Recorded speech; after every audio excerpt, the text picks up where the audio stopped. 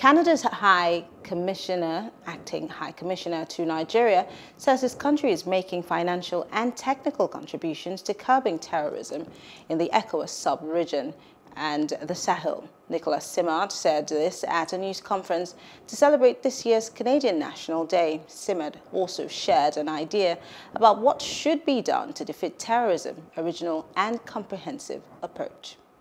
Hello, hope you enjoyed the news. Please do subscribe to our YouTube channel and don't forget to hit the notification button so you get notified about fresh news updates.